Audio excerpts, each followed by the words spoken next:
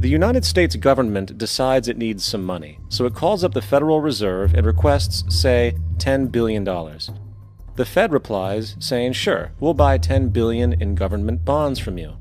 So the government takes some pieces of paper, paints some official-looking designs on them, and calls them treasury bonds. Then it puts a value on these bonds to the sum of $10 billion and sends them over to the Fed. In turn, the people at the Fed draw up a bunch of impressive pieces of paper themselves, only this time calling them Federal Reserve notes, also designating a value of $10 billion to the set. The Fed then takes these notes and trades them for the bonds. Once this exchange is complete, the government then takes the $10 billion in Federal Reserve notes and deposits it into a bank account. And upon this deposit, the paper notes officially become legal tender money, adding $10 billion to the U.S. money supply. And there it is. $10 billion in new money has been created. Of course, this example is a generalization, for, in reality, this transaction would occur electronically, with no paper used at all.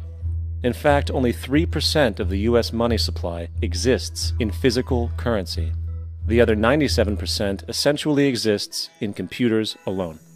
And in modern money mechanics, a bank must maintain legally required reserves equal to a prescribed percentage of its deposits. It then quantifies this by stating, under current regulations, the reserve requirement against most transaction accounts is 10%.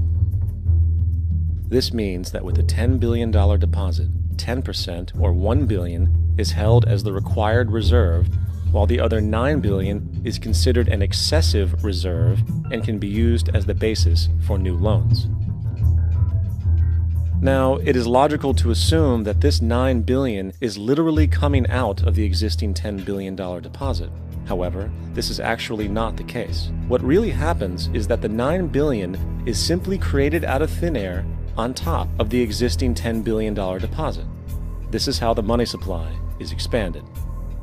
Let's assume that somebody walks into this bank and borrows the newly available $9 billion. They will then most likely take that money and deposit it into their own bank account. The process then repeats, for that deposit becomes part of the bank's reserves. 10% is isolated, and in turn 90% of the $9 billion, or $8.1 billion, is now available as newly created money for more loans.